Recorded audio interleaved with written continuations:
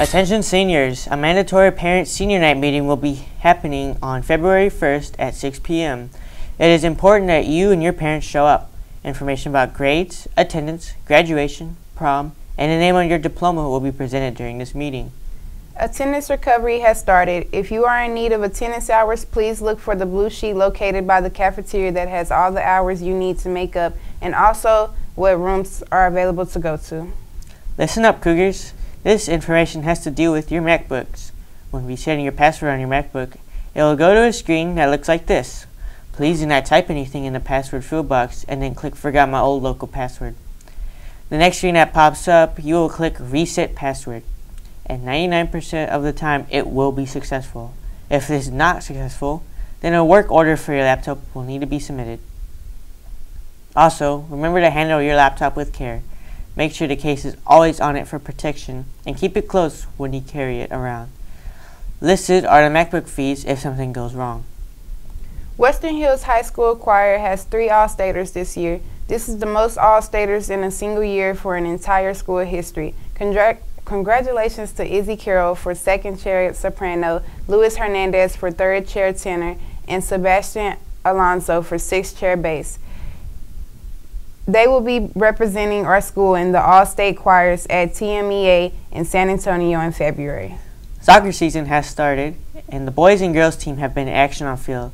Here's a message from both Coach Collins and Coach Grissett. This is Coach Collins, boys soccer. I just want to invite you guys to come out. We have a home game Tuesday against Carter Riverside. It'll be a big one. JV starts at 6:30. Varsity starts at 8. And we will try to entertain you guys and put on a good show. So come out. The weather's supposed to be nice, so come out, be loud, and support the guys. Thank you. Hey guys, it's Coach Grissett. I'm just here to promote girls soccer and to ask you guys to come out and support us. We are stronger than ever this year. We start district on Friday with Eastern Hills, and we would love for you guys to come support us. It's going to be a blast. We love to hear you cheering, and it makes all the difference to the girls. So go Cougars! The boys basketball team finished the Bridgeport Holiday Invitational 1-3 over the break and with some competitive games. Congratulations to junior Stefan Holdman for earning an all-tournaments team for his outstanding performance across 4 games. After the first round of district play, the Cougars stand at 3-3 and currently in 4th place in District 9-4A. The 3rd annual Softball Fan Fest will be on February 3rd from 11 to 3 p.m. Some of the events include team introductions, a raffle with awesome prizes, a hit-a-thon, and finally a varsity softball versus faculty scrimmage. The concession stand will be open with plenty of hot food to keep us warm.